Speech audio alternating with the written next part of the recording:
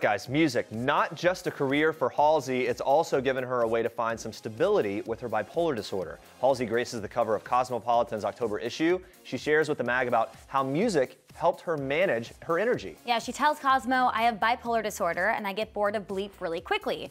Music is this thing that I get to focus all my chaotic energy into, and it's not a void that doesn't love me back. Now, Halsey was diagnosed at age 17 with bipolar disorder, which is associated with episodes of mood swings ranging from depressive lows to manic highs.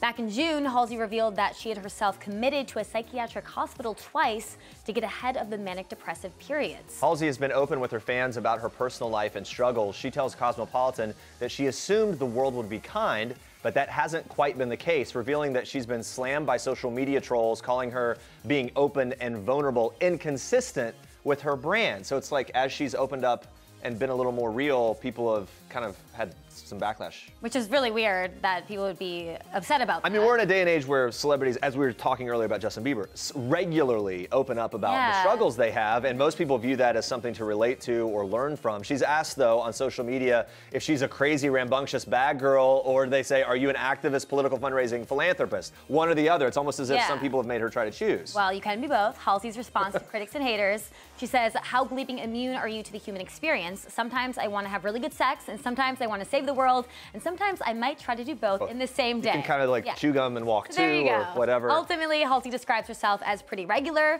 though she struggles with wanting everyone to love her. She's ultimately happy with not being a picture-perfect pop star, revealing to Cosmo, I love that because I wake up every day wild-eyed and spongy, trying to do things better than the last time. I love that, spongy. Yeah. Halsey previously opened up to Rolling Stone about her bipolar episodes, revealing that the album she's currently working on is the first I've ever written manic. That was her quote, and she adds that the manic periods are, quote, that thing in the back of our minds that drives us to outrageous thoughts. You're controlled by those impulses rather than logic and reason. I love that she's being so open. You're seeing artists, as you were saying, being more open and vulnerable about mental illness especially. You have Kanye West with this album Ye in 2018. Now she's talking about writing this album while being manic and also depressive, and I think it's great, it's relatable, and also very inspiring. And by the way, people are going to be, I think, even more interested in listening to her music to kind of see how that fleshes itself out, what that looks like for her as an artist as well.